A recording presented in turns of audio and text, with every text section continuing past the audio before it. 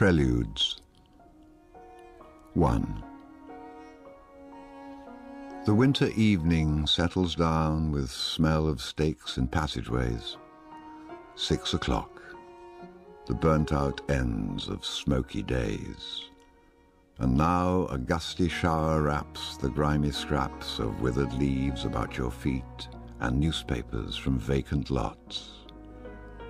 The showers beat on broken blinds and chimney pots, and at the corner of the street a lonely cab horse steams and stamps. And then the lighting of the lamps. 2.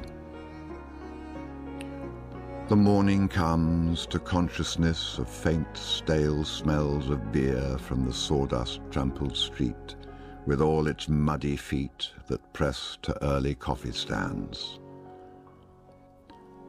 With the other masquerades that time resumes, one thinks of all the hands that are raising dingy shades in 1,000 furnished rooms.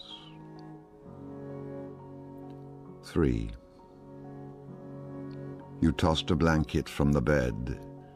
You lay upon your back and waited. You dozed and watched the night revealing the 1,000 sordid images of which your soul was constituted. They flickered against the ceiling. And when all the world came back and the light crept up between the shutters and you heard the sparrows in the gutters, you had such a vision of the street as the street hardly understands, sitting along the bed's edge where you curled the papers from your hair or clasped the yellow soles of feet in the palms of both soiled hands. 4.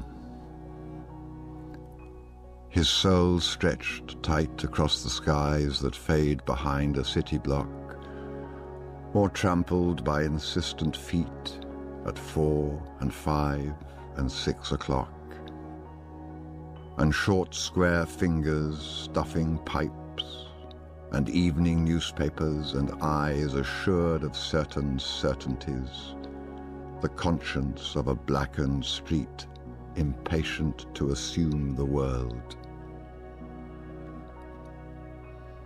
I am moved by fancies that are curled around these images and cling. The notion of some infinitely gentle, infinitely suffering thing. Wipe your hand across your mouth and laugh. The worlds revolve like ancient women gathering fuel in vacant lots.